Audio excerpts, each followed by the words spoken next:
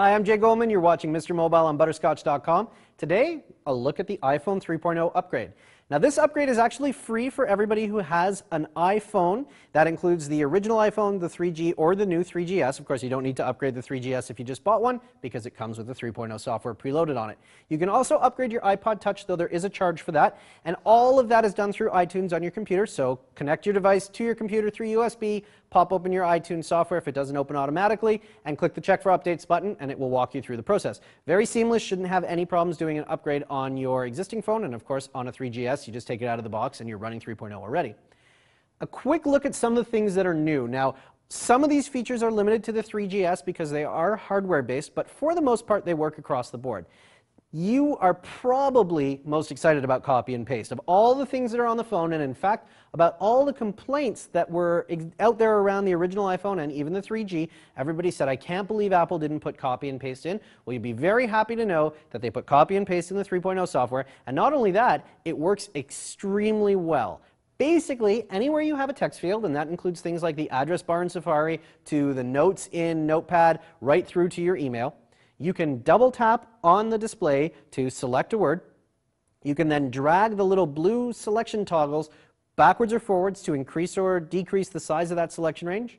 And then you can tap on one of the actions from cut, copy, and paste right through to select and select all if you want to select a whole bunch of text. And you can also just select some text and start typing over it, and it'll work exactly like on your desktop computer and will in fact just replace that text or delete it if you hit the backspace key. To paste text that you've copied into another text area, just double tap to put the insertion point in and get the little menu of commands, tap on paste, and your text will appear exactly the way it was in the previous application. You can get it to copy some other stuff as well. Some people have reported some success at getting things like images copied, but the ability to copy text is really important to the way that we use modern computing devices like iPhones, so it's a very, very welcome addition to the phone. If you often find yourself trying to find things on your iPhone, and I know that I certainly do, you'll be very, very excited to know that Spotlight, Apple's search technology that made its grand debut in macOS, has made its way down to the phone level. You can actually find it in 4 places in the phone. One of them is really obvious, and the one that Apple shows in all of their commercials and that kind of stuff, which is straight from the home screen. If you're on the first page of your home screen, you actually can drag over one page to the left, and you'll now get a search page which includes a search bar at the top. If you start typing into that, it behaves the most like Spotlight does on the desktop, which is to say that it will actually search across most of the applications on your phone. So if, for example, I start typing in Sean, it will turn up anything that matches my producer Sean, but also iPod tracks that might be, say, by Sean Paul. And so you'll actually find things come back from calendar, mail, your iPod, any podcasts that are included in there, and those will all be pulled together in the same page, and you can just kind of scroll down through them. Individually, a lot of those applications also now support search. Probably most exciting is actually Mail itself. There was no search previously for email messages, which was a real pain if you'd lost an email that you needed to find. So now you can actually go into any of your inboxes and do a search directly from there. If you don't see the search field when you go into the inbox, just pull down and it will appear at the top of the page. And then you can just type directly in there and it will do the search for you.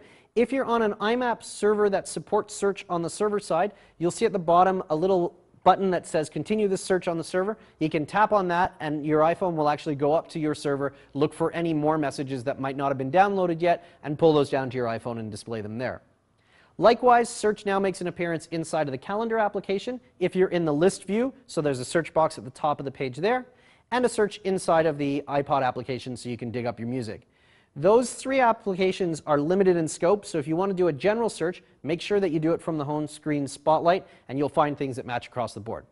Third-party developers apparently will have the ability to plug their content into that. They don't yet, so right now you'll be returning Apple's applications data, but at some point in the future, you will apparently also be able to pull in data that comes from third-party applications.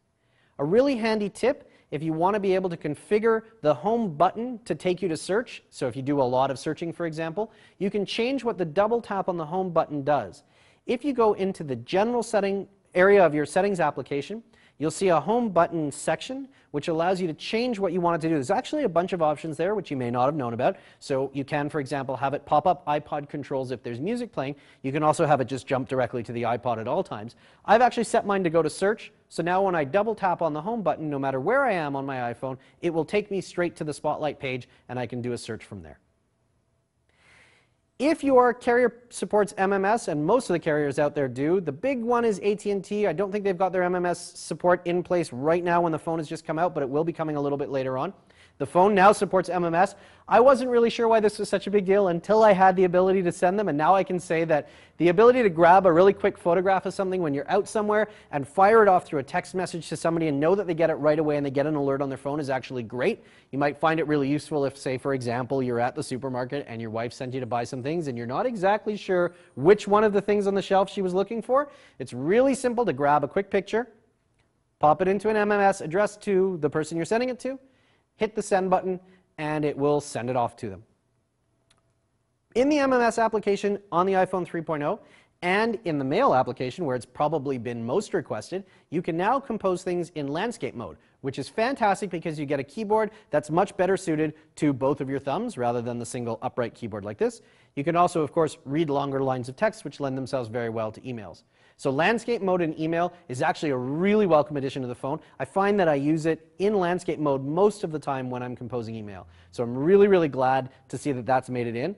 And of course, it still works in applications where it's always worked, like Safari, so you can just jump into Safari and turn your web pages sideways and be able to read them in a much easier and wider format. One of the things that's new in Safari, actually, that's also, one of those great additions that you don't really think about, but you sort of rely on it on your desktop software, is in fact autofill. So Safari now has the ability to remember what you've typed into a form, and the next time you come back to that form, you can just tap on the autofill button and it will complete it for you.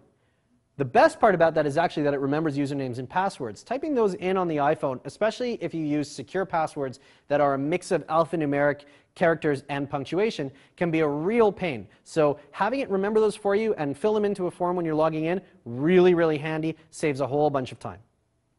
Now, one of the features that is kind of tied to hardware, and I say that because it's only available in the 3GS, even if you upgrade your iPhone 3G to the 3.0 software, is voice control. Your 3GS will come with actually a new headset that's got 3 buttons on it. The old one only had 1, which was the sort of answer call, hang up, skip to next track and stuff. The new one has a rocker switch that has volume on either side and a button in the middle. You can trigger voice control either from that button or from the home button on the device itself, and it's actually really easy to use. There are a whole bunch of different commands that you can do on it. I won't go through the whole list of them. You can definitely find them on Apple's website or in the documentation that comes with your phone.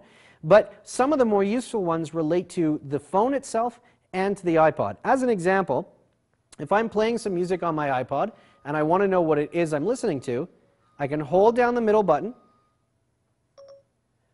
What's playing? Now playing Flight by the Boxer Rebellion.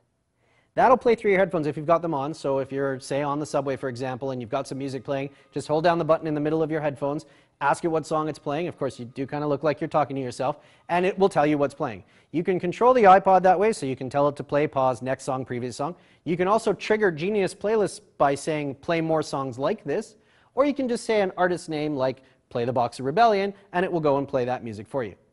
Phone works in a similar way, so you can say, call Sean, and it will call my producer Sean. Of course, your phone probably won't call my producer Sean, but mine will. And you can do sort of general phone-based things directly from the voice control. So a really handy feature, saves you having to take the phone out of your pocket and that kind of thing, and works with the headset or with the home button.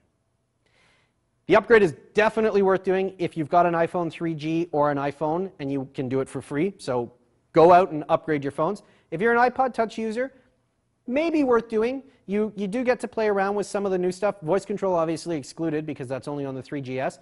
But some of the other stuff will appear on your iPod Touch, and so it's probably worth doing if you're a Touch user as well, though there is, of course, a charge for doing so.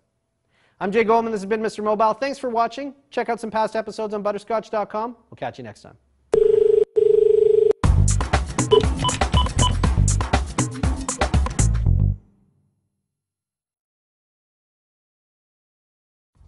This episode brought to you by our friends at Hover, the easiest way to buy domain names and do more with them.